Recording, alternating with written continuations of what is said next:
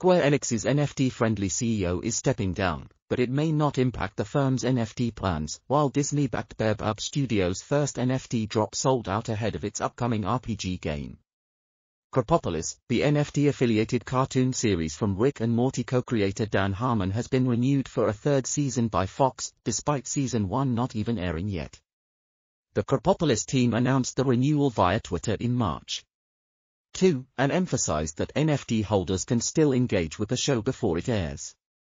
Speaking to Deadline on March 2, Michael Thorne, Fox's president of scripted programming, noted that we're so bullish about the work that we want to support and its ability to find an audience and succeed, as he emphasized his faith in Harmon.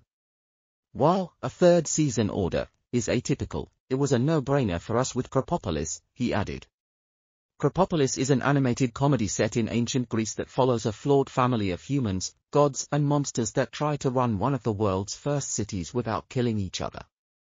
The case includes some big names such as Richard Ayoade, Matt Berry, Pam Murphy, Duncan Trussell and Hannah Waddingham. The series is produced by Fox core NFT firm Blockchain Creative Labs, which also provided the NFT-related elements for the show. The NFTs themselves are called Crap Chickens and depict cartoon chicken avatars in the same style of art as the show. There are 10,420 tokens in total, with some still up for mint at 0.18 Ether, ETH.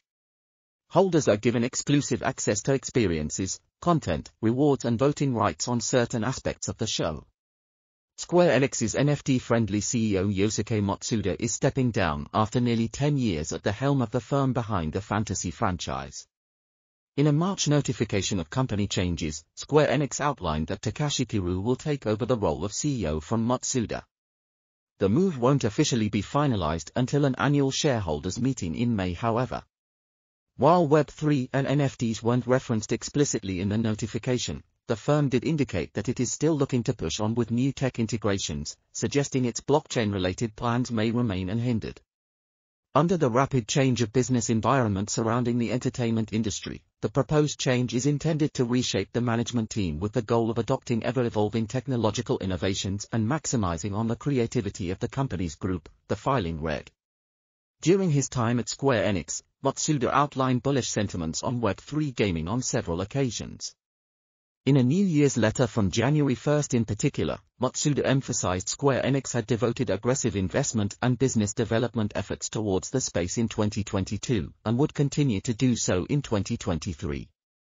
Following the excitement and exhilaration that surrounded NFTs and the metaverse in 2021, 2022 was a year of great volatility in the blockchain-related space, he mentioned in the note, adding that, however, if this proves to have been a step in a process that leads to the creation of rules and a more transparent business environment, it will definitely have been for the good of the growth of blockchain entertainment. Under Matsuda's leadership, Square Enix rolled out tokenized Final Fantasy character collectibles in July 2022 and partnered with the Oasis blockchain gaming project in September. In December, the firm also invested $52.7 million into mobile game developer Gumi Games to help develop mobile-based play-to-earn titles. Multi-chain NFT marketplace Magic Eden has launched a Mint Madness campaign that offers free access, or free mints, to 13 Web3 games in March.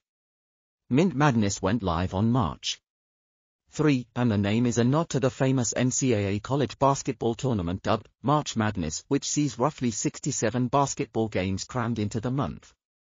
The blockchain games are spread across Polygon, Ethereum and Solana, with 9, 3 and 1 apiece respectively. Magic Eden is also offering a 20,000 Polygon, Matic, prize pool worth roughly $23,200. The prizes will go to the top 10 traders of the NFTs related to 9 of the new games based on Polygon, with the top prize fetching 4,500 Matic, $5,220. The full list of available games during the promo includes Planet Mojo, Metastar Strikers, Alaska Gold Rush, Shrapnel, Petobots, Blast Royale, Rogue Nation, Tearing Spaces, Freckle Trivia, Realm Hunter, Legendary, Heroes Unchained, Shrapnel, and Papu Superstars. 9-time Emmy Award-winning, Disney-backed Baobab Studios sold out its first collection of 8,888 NFTs in just 9 hours after launch on March 2. The cartoon avatar-focused drop is called Momoguro and is tied to an upcoming role-playing, RPG, game on Layer 2 Ethereum scaling solution, Immutable X. The game itself has breeding elements, along with quests in a world named Plane, with NFTs being a key part of the gaming experience. According to data from CryptoSlam, the NFTs have generated $8.1 million worth of secondary sales to date, with $7.6 million of that coming on the day of launch. Layer 1 Ethereum Virtual Machine, EVM, blockchain Flare welcomed its first NFT platform, after Sparkles went live on March 2. The platform is set to hone in on the interoperability of native Flare protocols to increase use cases for NFT utility. On March 1, trading platform Robinhood launched its Web3 wallet on Apple's App Store, becoming available to iOS users in over 130 countries.